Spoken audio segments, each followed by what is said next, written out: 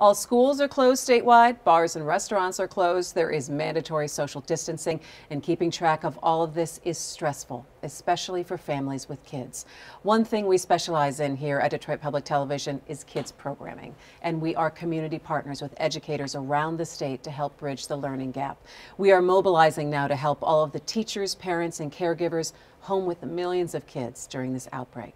With me is Tara Hardy. She is our education leader here at DPTV. It's good to see you, Tara. You too. I know you have been busy this last about 10 days or so, but go ahead, for people who don't really know that DPTV has this outreach and this education wing. What do we do as a station to work with educators and kids? We always focus on children 0 to 8, and as a public media station, we find our role to be to focus on the adults that surround those children. With the new pandemic happening, we've decided to expand up through 12th grade.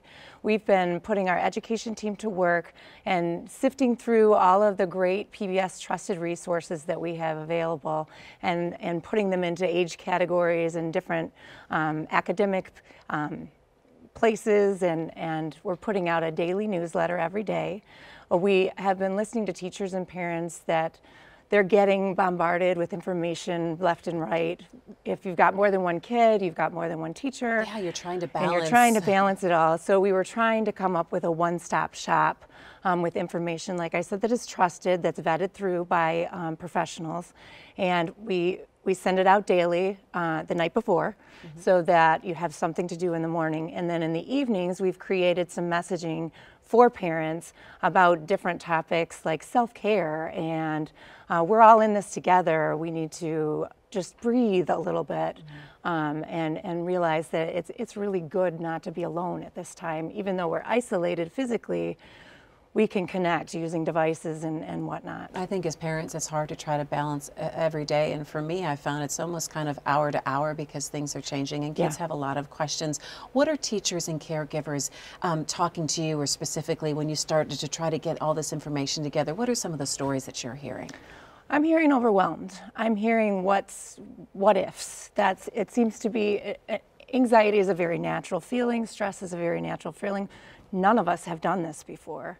And it's okay to say that to kids. It's okay to say, I really don't know. Let's find out answers together. But kids are really needing to feel safe at this time. Us as adults want to feel safe. The most we can do to make our kids feel safe and to say to them, this is what I know, and it's okay to say I don't know. Teachers are working nonstop to try to convert things to cyber or virtual. And parents, I think, are taking on a huge responsibility to try to be a teacher and a parent. So we're trying to foster that relationship, but also to tell parents, your job is not to be the teacher, your job is to be the parent. And we want to give you activities and we want to give you ideas, but first and utmost, your kids need to feel safe and they need to feel a new routine. And so we're seeing that from a lot of parents saying, what should my routine be? And from 10 to 11 we're doing this, 11 to 12 we're doing this. But there's also a bit of a gap for people who maybe don't have the resources, who don't have the connectivity, who aren't online, who aren't being able to take advantage of some of the tools that are out there. What about some of those parents and families who sometimes rely on something like public television to be able to help them out? Absolutely. We have them definitely in our minds as we're pushing out resources. I have a page on Facebook that's Tara at Detroit Public Television. We're finding that people usually have access to phones.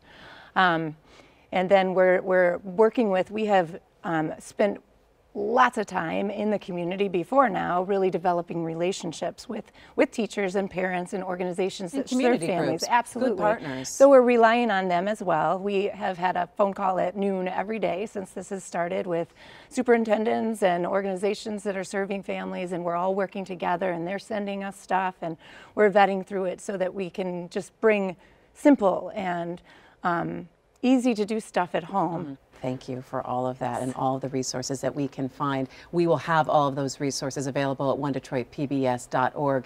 And make sure to tune into the PBS NewsHour right after our show here at 8 Thursday night for a coronavirus COVID-19 special report.